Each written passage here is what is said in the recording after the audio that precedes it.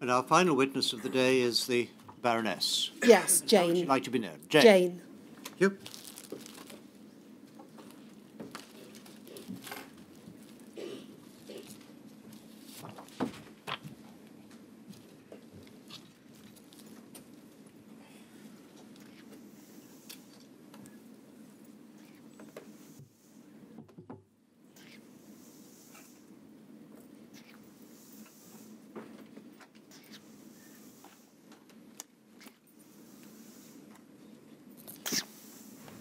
Please state your full name. Jane Campbell. Take the book in your raised hand and repeat after me. I swear by Almighty God I swear by Almighty God that the evidence I shall give that the evidence I shall give shall be the truth, shall be the truth, the whole truth, the whole truth, and nothing but the truth. and nothing but the truth.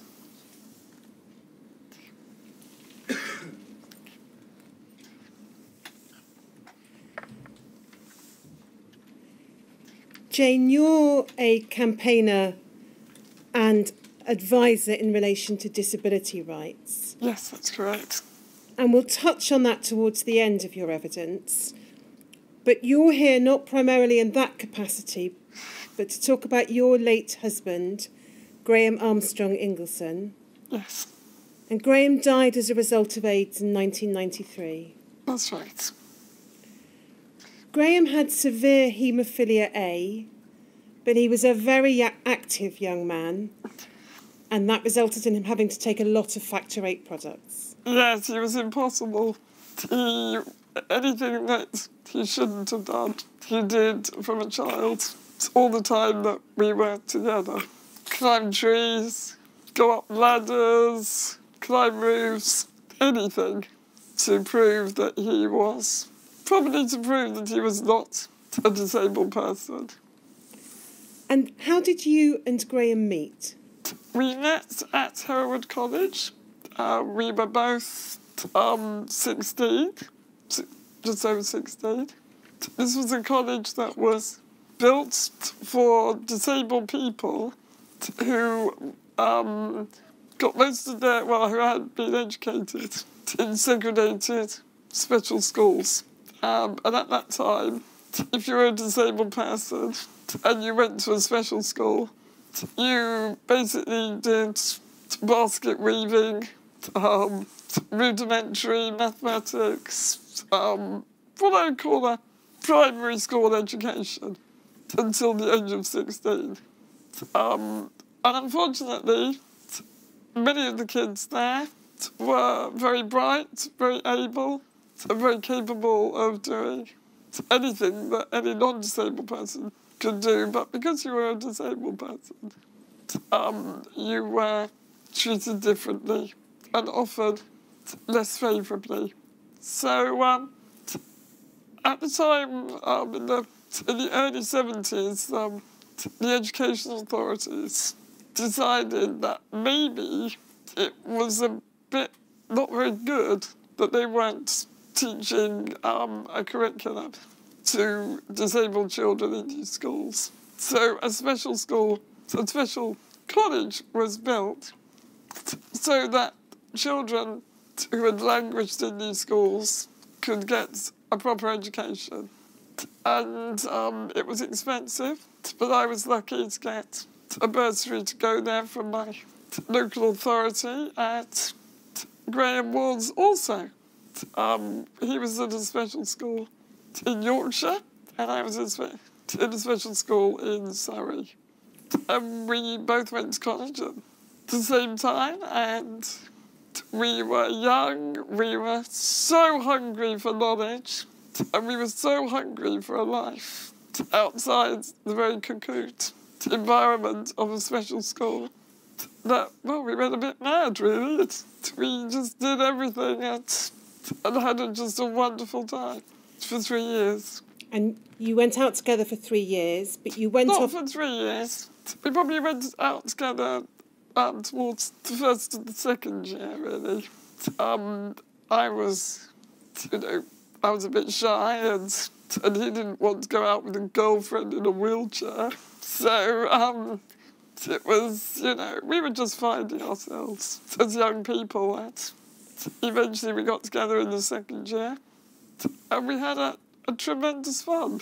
He was pretty much able-bodied, and I wanted a able-bodied girlfriend and boyfriend. And I had my eye on him, and yeah, he was my freedom. And you then went off to university. Yes. But you got together, you and Graham, a while later when you met again at a party in London. That's right. And we decided after I left with A-levels, that he left with A-levels. He went on to do an engineering course in Yorkshire, and I went to university in Hertfordshire. And we were quite mature, really, for that age. But we decided that we needed to go and find ourselves further in the outside world. We'd never been amongst the open community, as it were. So we parted, which was the right thing to do. And I had a few boyfriends, and he had a few girlfriends, and we sort of parted. But we always kept in touch. And yes, it was about 4.5 years later that we kind of got back together again. And you began a relationship again, you moved in together. Yes. Graham provided all of your care. He did, yes. And he was a very talented craftsman, so he also did a lot of refurbishment in your new home. Yes, again, you've got to go back in time and understand what it was like to be a disabled person in the sort of late 70s, mid-80s. There weren't any facilities for us. You could hardly get in a cinema or a shop, let alone find a house or a bungalow. We were very lucky to get a council house that was on the ground floor. And, of course, after being at university and away for quite a number of years, I couldn't wait to get away from Mum and Dad. I didn't want to go and live back at home. And he and I were desperate to have our own place and to build a life together. And he had to provide all my own care, because, frankly, there wasn't anything out there. It was either home care that came in at when they kind of can fit you in the morning and put you to bed at 6 o'clock. And getting in my pyjamas at 6 o'clock wasn't much of a life. So he basically said, well, babe, it won't be a problem for us. You're as light as a feather and I'm fit, so let's get on with it. Although he wasn't that fit because he had a lot of bleeds as a result of being quite a severe haemophiliac. But he would, just as he put it, jack up every morning, so that would prevent his bleeds. And so he needed that factor 8 to lead a normal life, otherwise he would have definitely had to use a wheelchair, because both knees would swell up and it was so painful. It was excruciating, so to compensate for that, or to avoid that, he used to take factor 8 quite a lot. Do you know whether Graham was ever given any advice or warning or information about any risk of infection with a virus? No, not till a lot later.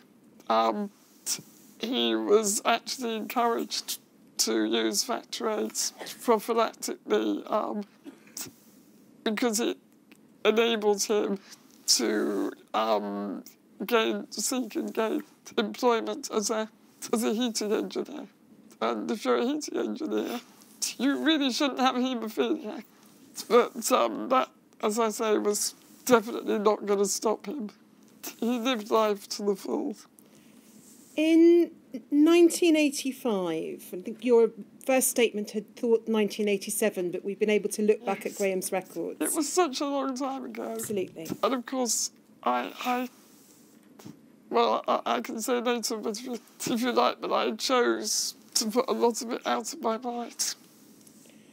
In March 1985, Graham's medical records, or the records that are left, show that he was tested for HTLV3 and that test was positive. Yes. And he was informed of this looking at his medical records sometime in June of 1985. Yes, that was the first time. But what you've said is that at that time you and Graham didn't really understand the seriousness of the diagnosis. Honestly, I mean, looking back in hindsight is a wonderful thing, but when you're living in that moment and you've had such a protected life and people have always looked after you and always told you what was best for you, and unfortunately that's what it was like for disabled people. And they told you what was best for you. They told you what they thought you should know and what they thought you shouldn't. So when Graham had the first results, and I was with him, they just said, "Oh, you have tested positive. Your test was positive." And it's nothing to worry about. I remember distinctly this. It's nothing to worry about because it's not the same kind of AIDS that you're hearing about on the news. It's different for haemophiliacs. And I do remember that distinctly. And so we kind of said, "Oh, well, that's good because we're going to get married soon and, you know, it will be fine." And I said, "We'll call you back if we have any other news." And they didn't call us back, and we kind of got on with it. To be honest, maybe we put our heads in the sand, but we were just so keen on getting on with life and being together and building this home and doing all the things that we'd been prevented from doing for so many years. We were quite similar. And you've said in your statement that you and Graham didn't make the link to the AIDS virus that you would read about in the press because that was primarily discussed in terms of affecting the gay community. That's right. And again, you know, I know so much more now. I'm such a different person now. I often can't believe that I didn't realise that that was ridiculous.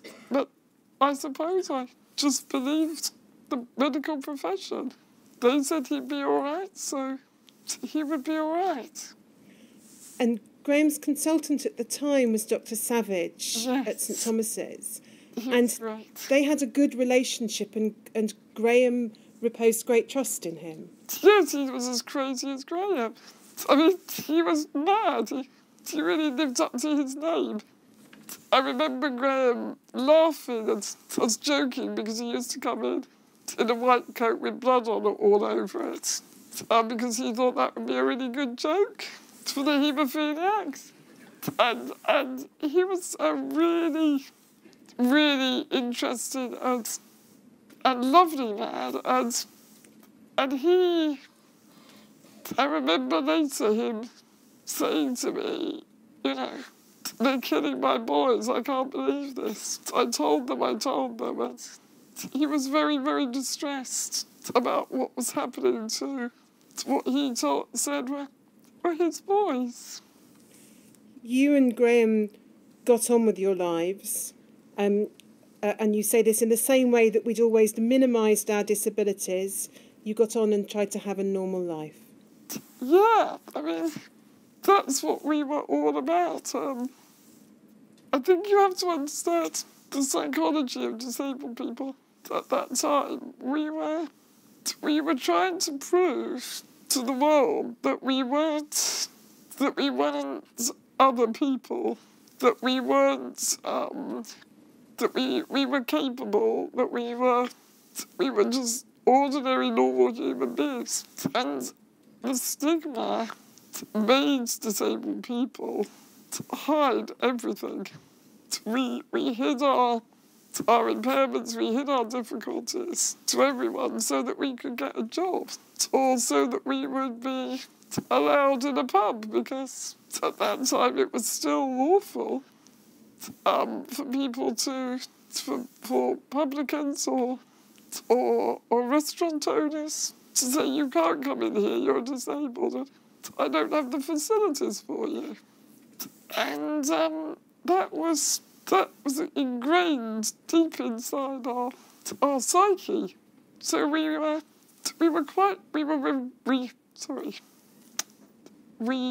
were rebelling against our stigma. So yes, everything was minimised. And even as a haemophiliac, a person who went through enormous excruciating pain when he had bleeds, he would just get on with it and he would never complain. And that was the way that we lived our lives.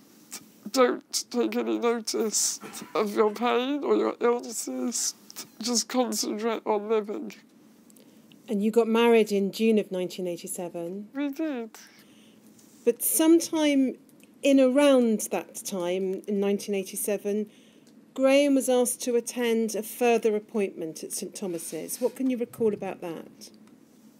That was terrible, really, because it was... I don't know how many months before we were married. It seems like it wasn't long because two very bad things happened to me within a space of a few months. Graham was told for the second time about his diagnosis, and my father was later killed in a car accident. And we were about to get married. And it was all within that year. I remember it. I remember thinking, no, this is wrong. This is meant to be the happiest day of my life. And it's all going a bit wrong. And so we went for the second appointment. We were recalled. And it was a long time after we'd had the original test results. And they called us in. And it wasn't Dr. Savage. And we were taken into this room. And there was a pot plant and a box of tissues and a new doctor and a nurse who later became our friend. And he said, I've called you in because I'm reviewing all our haemophiliacs and who have got contaminated through the Factor 8 product. And he then went through it. And it was almost unbearable to hear. And he told Graham very calmly, which seemed at the time, but I'm sure it was the only way that he could deal with the situation, but very coldly, very professionally, what he had, that it wasn't different to any other AIDS, that it was exactly, although HIV, that it was exactly the same. And he told Graham that he would probably get quite ill, that he would get chest infections, and he would have other complaints, that they did not yet know what they would be, but they would come, and that there was a drug that they were trying, and that they wanted to put Graham on it. And then he told Graham all the side effects. And I just remember feeling the room was getting smaller and smaller. And then Graham asked one question. And I know he only asked one question because he didn't speak through the whole thing. And he just said, am I going to die? the doctor said yes. And we left and nothing was the same.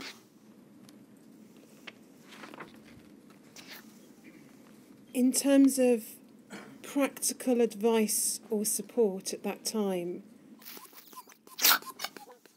you've said in your statement that the advice that was given was that Graham could approach the Haemophilia Society, that you should use protection during sex and to keep away from open wounds.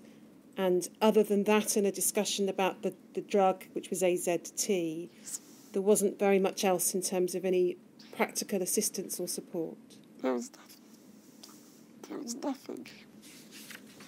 At some stage, we don't have sufficient records to identify when, but at some stage later, Graham was told by a doctor that he'd also been infected with hepatitis C. I mean, that was like, when that was told to us, if it was told to us, I honestly can't remember. It was certainly not something that they sat down and went through with us. We didn't even know what hepatitis C was. You have to remember, we were so young, not just in age, but in experience. We'd been cocooned for so many years. We were only just beginning to live. So I mean, which is Anita. Annette earlier was speaking, and I'm sorry, Annette, if you're still here, that I left because I couldn't really hear your story because it was too much. But I wish I'd had Annette's fortitude to ask more questions and get more information, or even thought to ask the questions that, of course, I would as an adult now. But things were so different then. So, no, hepatitis was not part of our thinking or questioning. We were just trying to deal with the enormity of HIV and what that meant. And of course, at the time, we still tried to tell ourselves that there would be a cure and he would be fine. I don't think either of us could really quite take in the enormity of what the doctor said that day. It took a long time. Actually, when we left the hospital, we didn't speak. And we couldn't speak about it for a long time and probably never properly. Graham did start AZT. Yes. And the side effects he experienced were so bad that he often considered coming off it. Yes, I don't know other people's experience, but AZT was a disgusting drug. He used to throw up a lot, practically every day. He would feel desperately tired. To continue on as a heating engineer became harder and harder as the months went by. And sometimes I think if the HIV virus didn't kill him, then AZT probably contributed to that. Because he was never well after taking it. And in a way, again, hindsight, if he knew what he knew now, he probably wouldn't have taken it because it made his last few years, the quality of life for him after AZT was absolutely atrocious. And he was such a well person beforehand.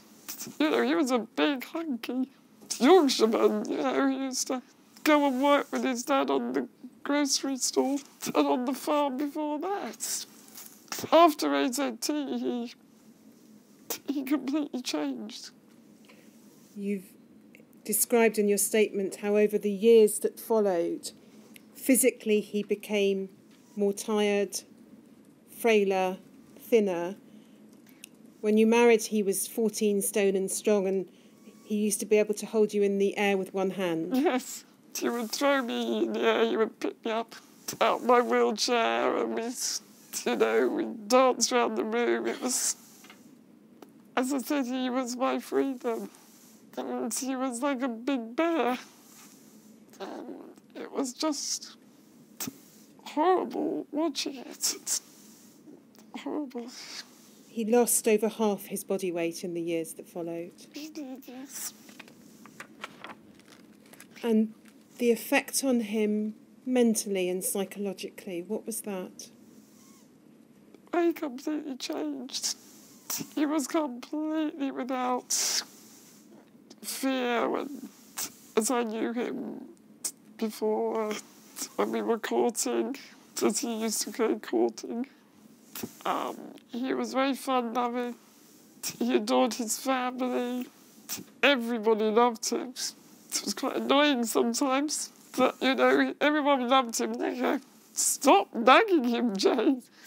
He's too lovely." And he was just great. And I was kind of like fiercely into my work and my career. We both campaigned for disability rights together. He was just a huge man from Yorkshire. He had the most beautiful Yorkshire accent. We used to go up on the moors in Yorkshire. It was a dream life for somebody who'd been in a wheelchair and had not really gone anywhere or done anything. With him and the two of us together, as he used to say, "Your brains are my brawn." We can do anything. And it all changed. He lost what you've described as his positive and sunny outlook. Yes. He became depressed, and he became terribly worried about what would happen to you. Yeah, that was the hardest part, I think. That, we were just about to get married, and we were so close, and that one injection, or however many it was, that contaminated us. It contaminated our marriage, it contaminated our relationship, it contaminated everything we touched. And also we couldn't tell anybody. That was the worst. I couldn't even tell my dad. Slowly, Graham was able to work less and less, and you became the breadwinner. Mm-hmm. And that dependence financially on you was hard for him, because you say he was a proud Yorkshireman and it was crushing for him. It really was. And, I tried to not let him feel that way, and I'd always tell him that I couldn't do any of this without him. I tried to make life as nice and comfortable for him as possible, but it was really hard to work. And also, I have a progressive impairment, so I was getting weaker just because of my disability. It's part of my condition. So when we first knew each other, I could cook and I could wash up, and he would just be the one to pick me up and put me to bed. But he didn't have to do that much. But as his condition deteriorated, mine was deteriorating at the same time. But I knew I had to work because we didn't have any money. We were actually quite poor. And he became too unwell to continue being the provider of your care. Yes. But you found it hard to find carers to come in and assist you, in part because of the stigma of AIDS, and you didn't know whether to tell people or not. That's right. I remember the nurse who supported us, a really good woman. called Chris Harrington. She said, you don't have to tell anyone. You know, they're not going to hurt themselves as long as they, you know, they just look after you. I don't know if I put it in my statement, but I was also tested. And I was tested to be, to not have, you know, I was negative. Of course, when we realised the second time that it was the real McCoy, then that killed our marriage too. So I don't think I would have been any danger to them, but I didn't know if I should or shouldn't. I felt that they would find out sooner or later, and so I chose to tell people, and mostly they didn't want to work for us. But not only that, carers, statutory carers at that time, wouldn't come at the time you needed them in order for me to go to work. So I had to find people that I could pay myself personally out of my salary to come in to assist me. And that's why I decided to campaign for community care direct payments, because there were disabled people all over the country who were having to do what the services told them, which was preventing them from having employment. And I had been campaigning on this for some time, and that fortuitously came into force towards the kind of end of Graham's life, and I was able to have some money from the social services to employ my own PAs. But it was really hard. So we had actually very little support, and Graham would struggle to help me, and I would struggle to help him. We struggled on together, really. It was hard. Sometimes. Could I have a drink?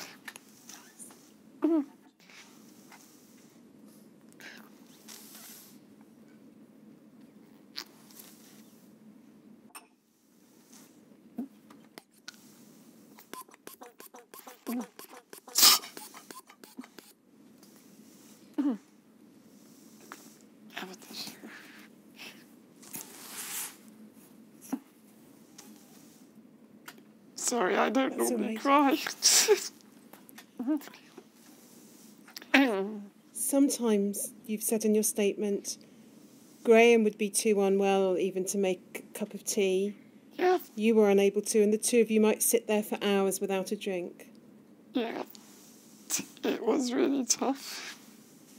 And when you did have people coming in to assist, particularly as Graham himself grew iller, there was the additional difficulty of there being strangers in and out of the house for Graham. Sometimes he couldn't find his way to the door to open the door, as he would intermittently lose his sight. Yeah. That was the darkest time of our life. Yeah. And I've only got one mum who was getting older, and I didn't want to burden her. And my sister was travelling all over the world, so it was, I think it was the loneliest time of my life. Yes, it was very, very lonely. It was, and I was getting angry as well. And I wasn't coping very well at that time. It had been about 3 years. So, you know, weeks of that, it wears you down. Graham's health continued to deteriorate. He got regular chest infections, which would sometimes lead to pneumonia. Yeah. Seizures. constant vomiting and headaches. Yeah. And you've described in your statement that he had a series of lengthy hospital admissions in St Thomas's. Yeah. On one occasion he had sepsis and you thought that he was going to die. Yeah. Yes, he was covered in tin foil, and I was called by the hospital. Luckily, I worked in County Hall. I worked for the GLC at that time. Or was it Camden? I might have been at Camden by then. I was working in local government as an equality trainer, an advisor, and I was called at work and then I had to try and get a cab to the hospital, and then I'd be at the hospital. And that day I didn't know whether he was going to live or die. And I didn't have anyone with me. I couldn't get in touch with my family. Graham was discharged home on that occasion after 10 days in what you've described as a desperately weak state. You explained to staff that you weren't able to look after him on your own because of your own disability. And you've said nobody seemed to care that we were both severely disabled and in need of help. It was extraordinary when I think about it now. I'm sure that wouldn't happen now. But at that time it seemed to be common. You know, they thought that I must have people looking after us. They wouldn't believe me. For the last 4 months of his life, Graham was confined to bed. Yeah. And fewer and fewer people came to visit him when it became known he had AIDS. Yeah. Although one of his best friends, or his best friend, was there as a friend to the end. Oh, he was wonderful. He was a wonderful man. Well, he is a wonderful man. He is also a haemophiliac, and he'd known Graham since they were at college together. They were both mad and crazy, and they were very, very close. And he was, luckily, didn't get contaminated because, as he used to say, I've got pig's blood. In me, I'm never going to get your disease. He used to tease Graham about it. They lived together, actually, as flatmates when Graham came down to live in London. And he was a tonic to Graham, and they were able to talk in the way that I couldn't talk to Graham. Graham had a brother, Anthony. Yeah. Anthony was also a haemophiliac, and Anthony was also infected with HIV through the use of Factor VIII products. Yeah. Can you tell us what happened to Anthony and how that affected Graham? Well, Anthony must have, well, I don't know whether he was infected a little earlier than Graham. He went to another hospital. It's the hospital where I believe that Graham might have got infected because Graham had a car accident when he was visiting them, but going too fast, of course, because he was like that. And he ended up in Newcastle Infirmary. I haven't the evidence, but I have a strong feeling that that's where it started.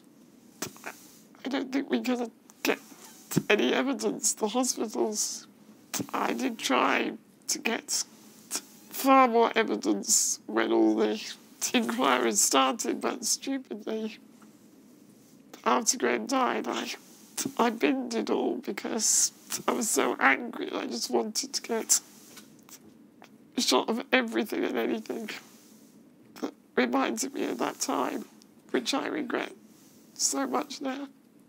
And Anthony had also been treated there. But Anthony had been treated in Newcastle Infirmary, and he was younger than Graham. He was the baby boy, and he just got married a year or two earlier, and he had a little girl. Just was about to have a little girl when it became known that he had also been infected, and he started getting ill before Graham. And so they both did the same. They both tried to ignore it, but when they couldn't ignore it any longer, they started talking to each other. And I remember Graham saying to me that it was unbearable not only watching his brother die, but he was watching his future. And that was a terrible thing. It's affected him very badly. The family told people that Anthony had cancer because of the stigma of AIDS. Yes. You know, they lived in a small Yorkshire village, and at that time it was awful. And a lot of haemophiliacs were getting, I happen to know, were getting hate mail, and people were being really very nasty towards them. And the stigma was worse than being disabled. So it was a bit of a double whammy, really. So they decided that they would say that he had cancer, and they almost believed it themselves. I mean, his mother really could not cope. It was her 2 young sons. And I know that it affected the whole family very, very deeply. You and Graham went to Yorkshire to visit Anthony when he was very ill, and the brothers were able to spend some time together talking. Yes. When Anthony died, about a year before Graham, you've said the funeral was particularly hard for Graham as he was watching his future. Yeah, by that time he was pretty ill. But we had a wonderful man who came to drive me to work, and he became very close to us, and he took Graham up to see his family. I paid for my driver to drive Graham around at the end, because otherwise he just wouldn't be able to get out of the house. So it was all I had to work harder and more because to pay for all the extra things I wanted Graham to have in the end of his life. Although by that time we had been given what they call an ex gratia payment from the government, which I was so furious about, because I personally, being in the business of equality and justice, wanted to fight for his rights in court. And we did start proceedings, but he was getting worse and worse, and we were being told that if we accepted the money, we wouldn't be able to continue with any court case, and we had to sign something to say that we wouldn't take it to court. So we thought about this for a long time, and I said, to Graham, it must be your choice, it's your life. And he said, well, love, we need the money. So we took the money, but it felt like blood money. And that's what you and Graham called it, I think, blood money. We did, well, it's not anything else, is it? Graham died on the 19th of December, 1993. Yes. And he was 34 years old. You said in your statement, we endured 5 years of torture at such a young age.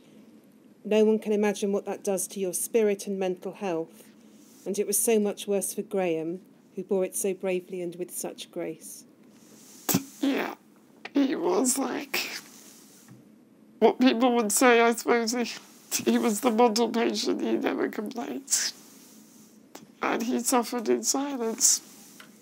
The thing is, there was so much silence, it was unbearable. But he was so courageous. I can't tell you. how courageous he was in light of the most terrible things happening to him. And knowing, he said, you know, Jane, it's a cover-up. You know that this shouldn't have happened. He knew that his life would have taken another course had he not had the factor 8.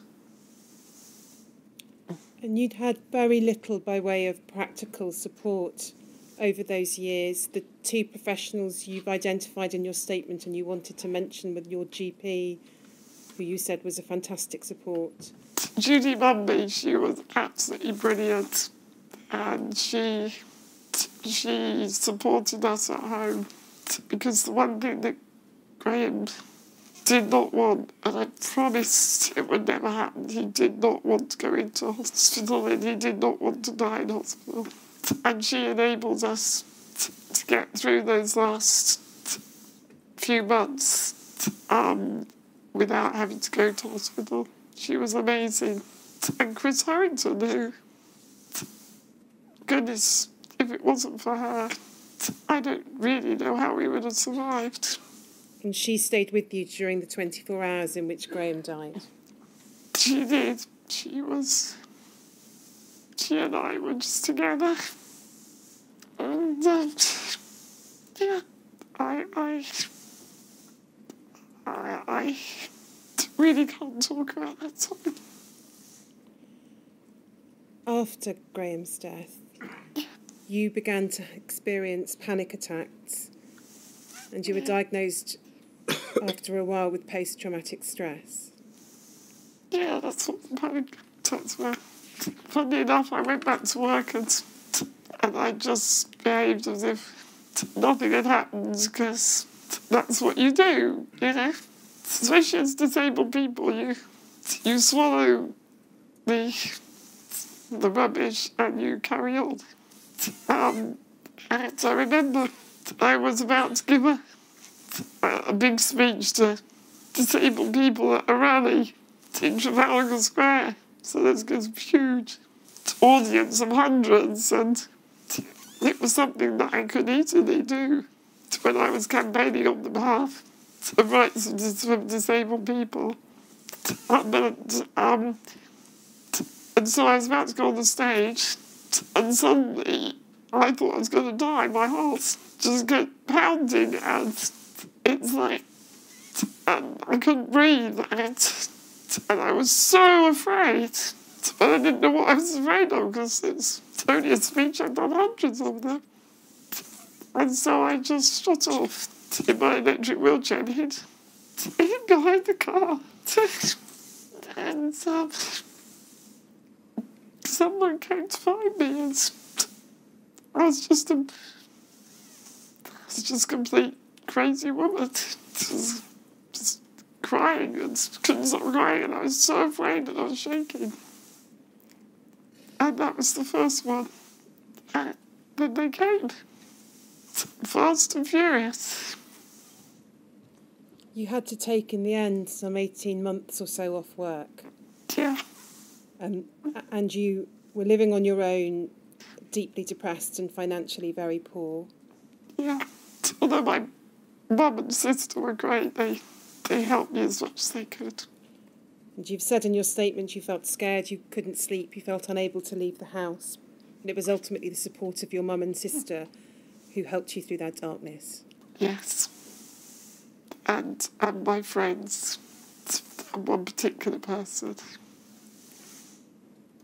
You were eventually able to return to your work and continue your career. Yes.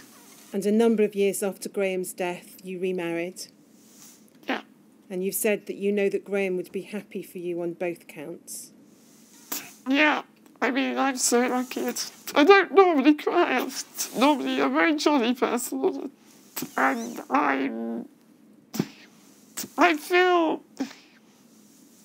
although it was a terrible, terrible thing to do, I have lots of regrets and lots of things I wish I'd done. And I still have times well,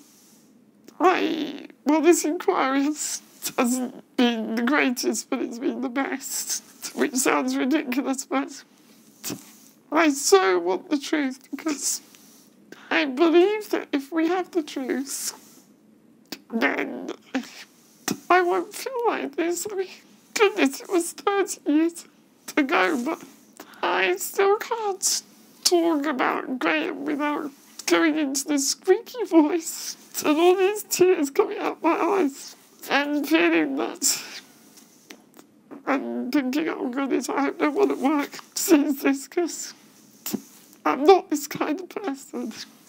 I'm normally very composed and I'm very bloody-minded. You have to be in the House of Lords, for God's sake. I'm dealing with Brexit.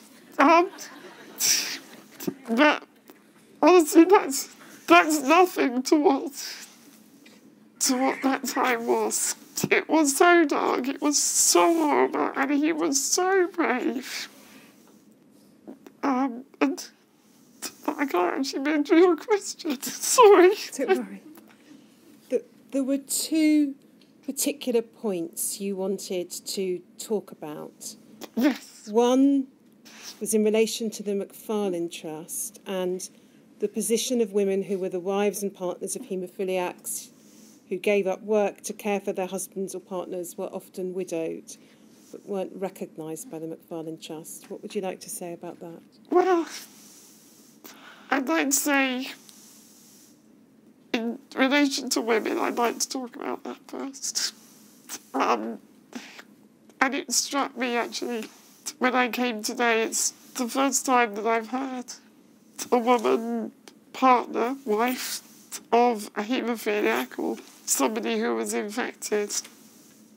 That's why I couldn't stay and listen to all of it, because I thought it was touching upon so much of my own experience.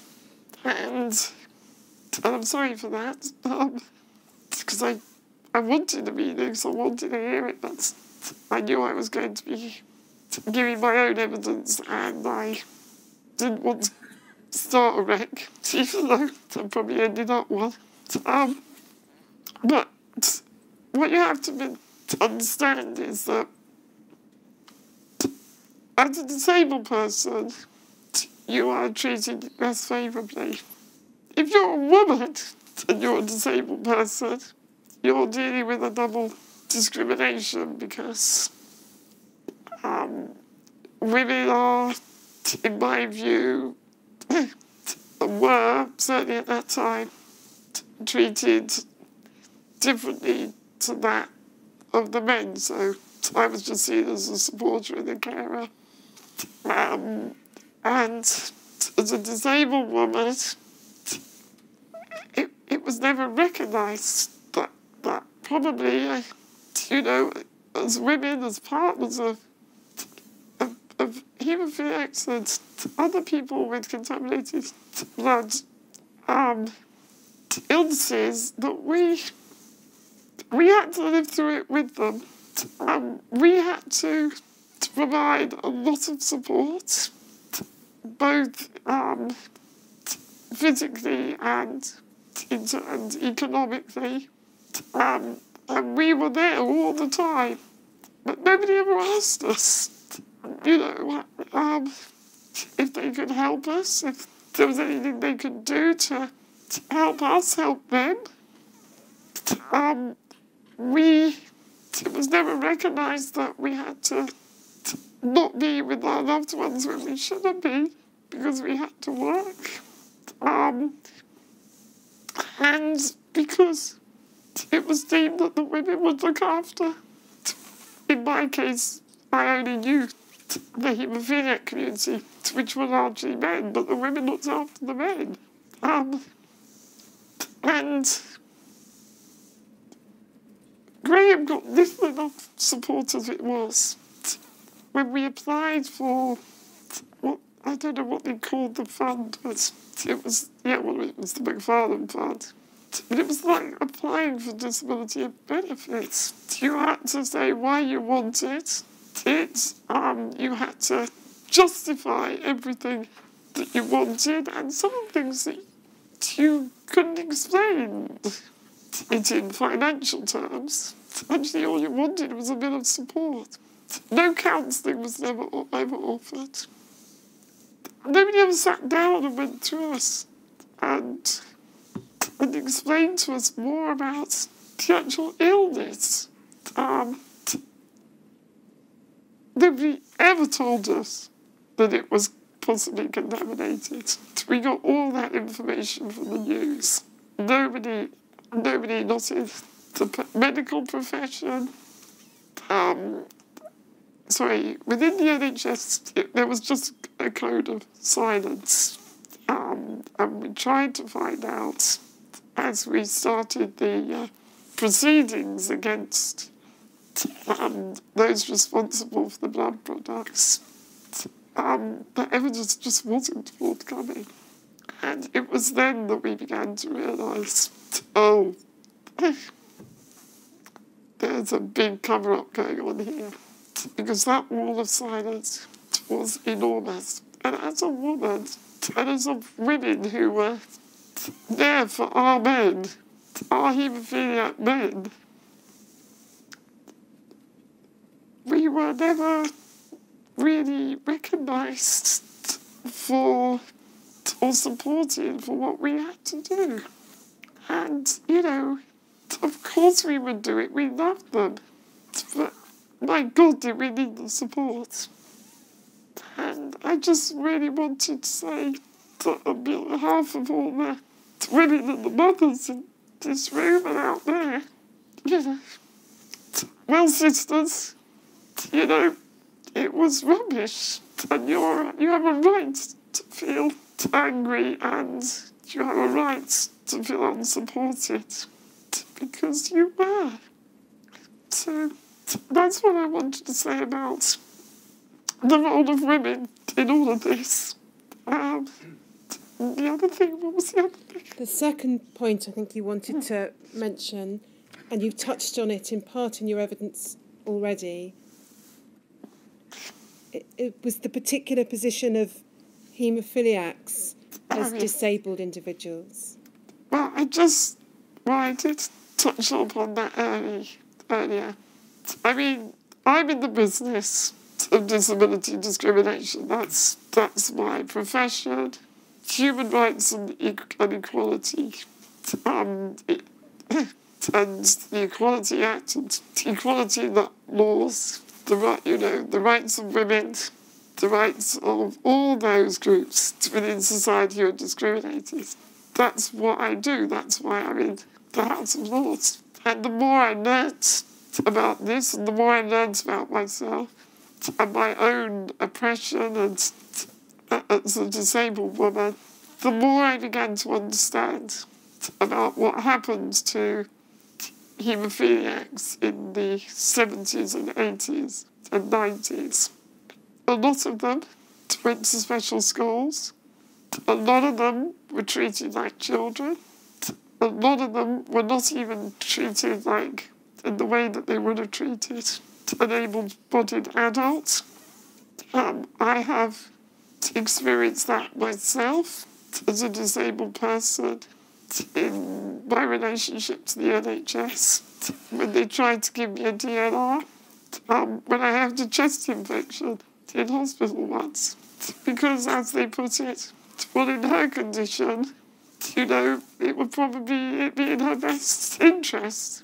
And I feel at that time, haemophiliacs were treated differently because they were disabled people. They were not given the information that they were deserved. They were not told things because it was felt by the medical professions that actually it would be better if they didn't know. I know that to be true. And they didn't want them to stop taking the blood products that they knew were infected or were possibly infected. This is a rumour. Of course I don't have evidence of this, but I've heard stories from so many haemophiliacs now that it's confirmed in my mind that they were treated even less favourably than anybody else, because they were deemed disabled people, and disabled people who were going to die early anyway, or, you know, this will be better for them than not giving them infected blood, because they're going to die anyway. So I believe there was a strain of disability discrimination at large at that time. So it's complex, and that's why this inquiry is so important, and you're so important, and why I was so happy when the government finally decided. And, you know, there's not a lot I can thank Theresa May for, but my God, I thank her for her decision to do this, because it was the best thing that she ever did. It was a courageous thing. It was the right thing. And it's something that no other governments did before, because they felt it wasn't worth it. But she did. Maybe it's because she was a woman. So that's why it's complicated. And that's why I wanted it to be mentioned. Jane, those are the questions I have for you. Is there anything else that you would like to add? Just a few things. Absolutely. I'm just going to get my notes.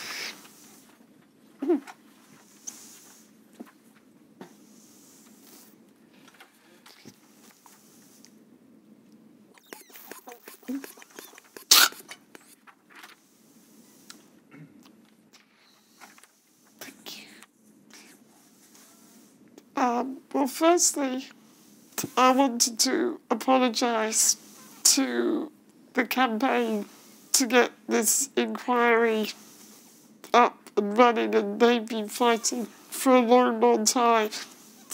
For a long time, for probably over 15 years, I didn't do anything. I hid the fact that this was something that had happened to me yet, because I just couldn't bear to do it anymore.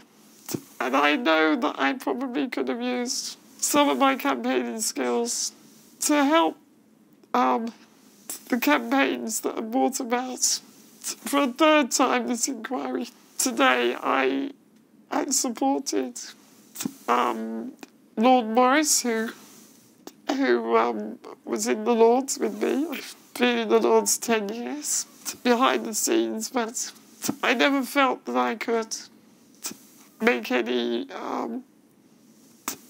personal commitment, not just because it was so hard, but I just didn't want this tragedy to define me and my work, because my work is really important to a lot of people, and I apologise for that.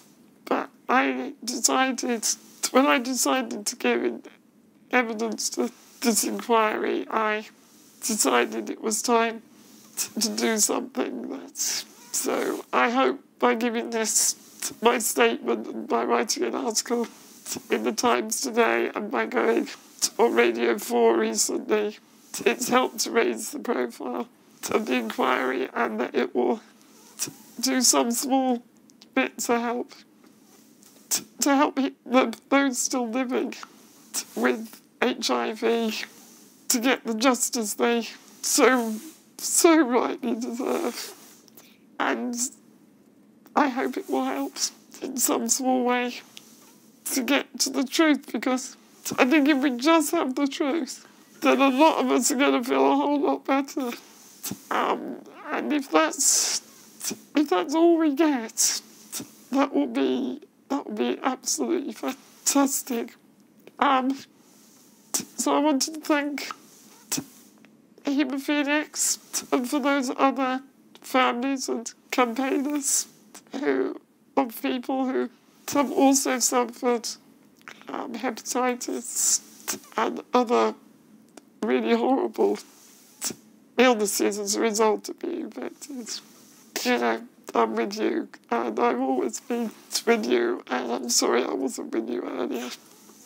I wanted to thank this inquiry in particular, and the chair who has been brilliant at how he's enabled all of this to happen in such a different way to the other two inquiries.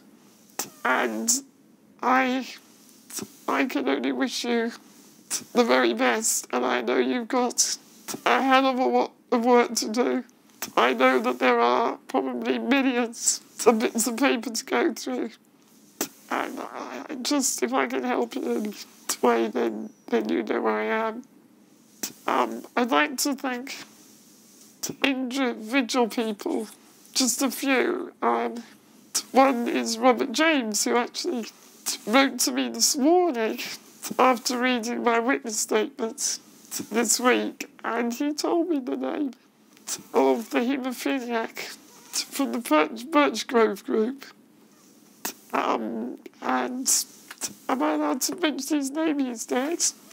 I'm afraid I don't know. It's probably best not to, but you can perhaps provide us with that information. I want to just thank James for telling me his name, because of what happened to James, because that was a really wonderful thing to do.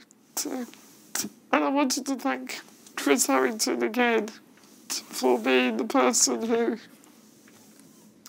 got me through most of that time. And this inquiry is indispensably important for those still living with the effects of contaminated blood products. But it's also vitally important for all of us who support it, especially the women infected loved ones during their period of deep suffering. The effects of that trouble many of us, even decades later. But this can be helped if the unresolved questions of why and when, of how, why and when are answered.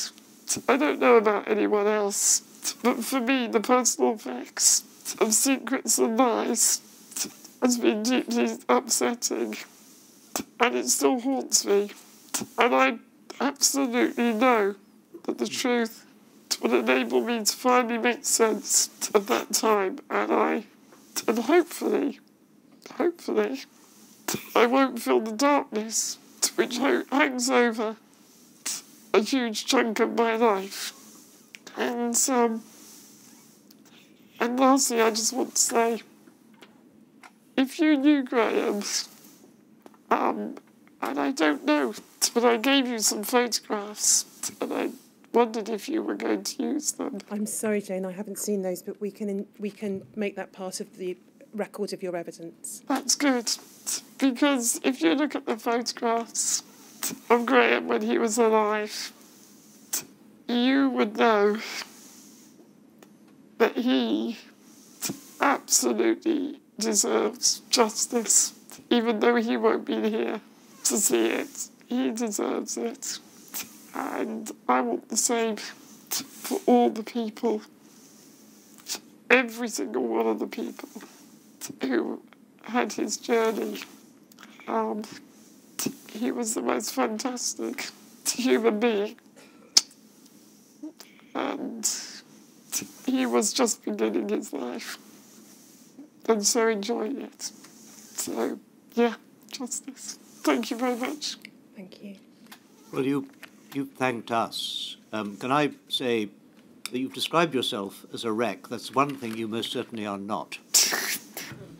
And if you hadn't occasionally cried, I would have been really quite surprised what you had to tell us.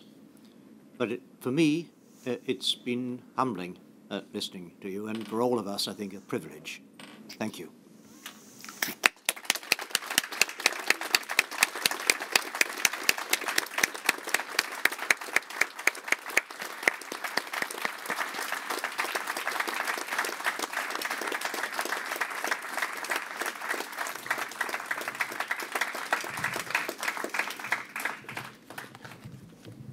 Well, that is the end of the formal proceedings for today.